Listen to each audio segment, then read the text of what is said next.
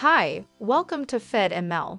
Today, I will walk you through our user-friendly MLOps, which provides the federated learning service and Edge AI SDK for developers or companies to do open collaboration from anywhere on the Earth in a secure manner.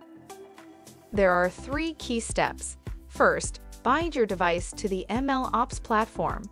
Second, invite your collaborators and build the group.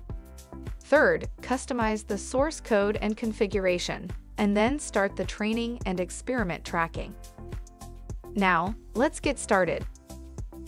First of all, please visit the domain open.fedml.ai. Register an account there and bind your Edge device to your account ID, which can be found at the top right. The device binding step is simple. You only need to download the run.sh script from our open source GitHub and execute it using your account ID as the argument.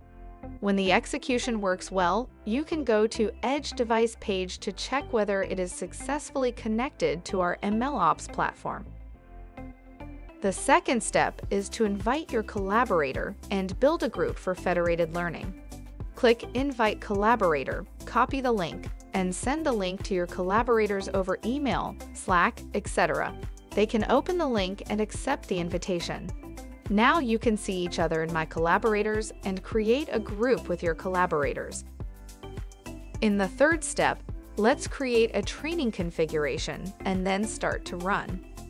We first show you how you can update the FL client and server source code with our FedML open source library.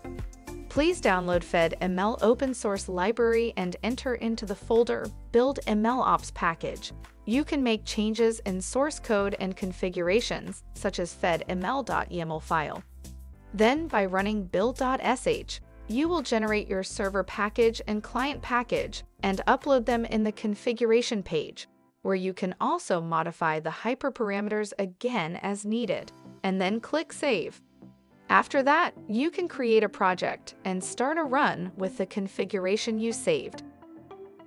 Finally, our MLOps platform provides experiment tracking for you, including the training progress and device status, the training results such as accuracy and loss over the round index, the system performance such as CPU and memory utilization. That's it. We hope our MLOps make your life easier. Welcome your feedback.